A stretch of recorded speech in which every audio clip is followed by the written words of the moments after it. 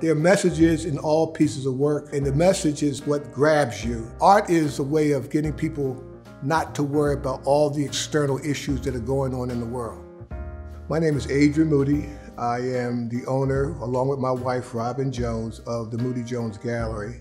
I used to sit across the street at this bar. I looked one day into this window and I saw a for rent sign. We renovated the space and we were open in December 2016. We tried to get pieces that are different, that are not typical, that are eye-catching. You have paintings, you have wood sculpture, you have stone sculptures. Every home requires, in my opinion, spaces in which there can be joy. It's important that the art of Black folks and other people of color be showcased.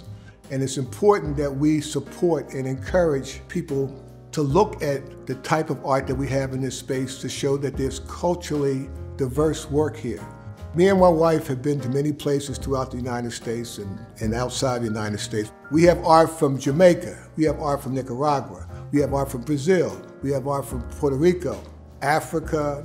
We believe the space can be supportive of the existing community. We're here to teach, learn, and get people acquainted with why art is so important in terms of your growth, teaching yourself as well as your children the importance of art.